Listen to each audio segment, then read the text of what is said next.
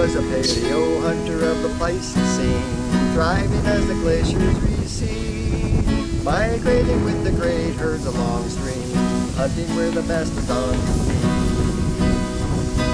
He released his spear from high above, the best he had ever thrown, jumped down from his tree, but the beast ran free with the spear point in the bone.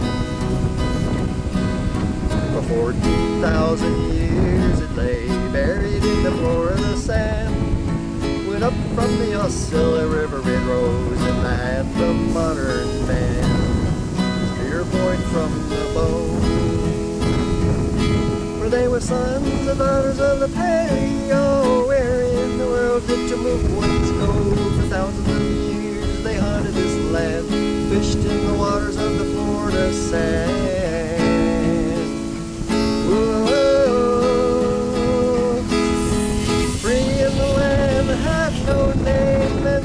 The men in ships from Spain spread disease, inflicting pain. 200 years, then none remain.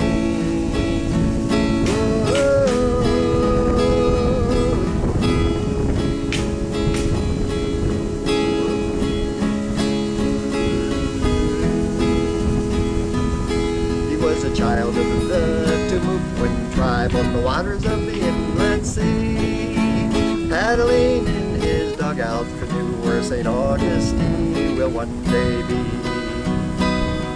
Out on the blue horizon a darkness did appear. They were more than one against the sun, and he grabbed his hunting spear.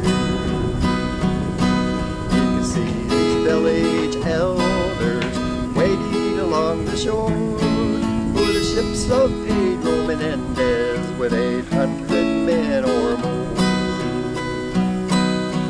Chief Saloy welcomed them, he gave them his council house, but they wanted his women, they didn't want wives, so they drove Menendez out. They drove that darkness out.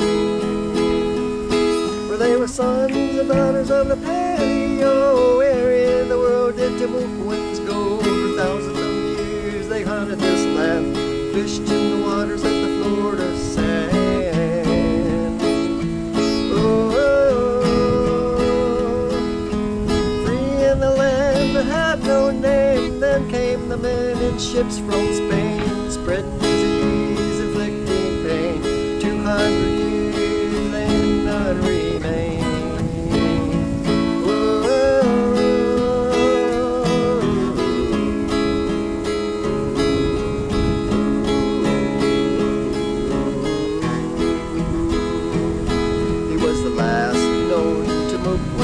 In the land of the Paleo, all of his people before him now rest the earth below.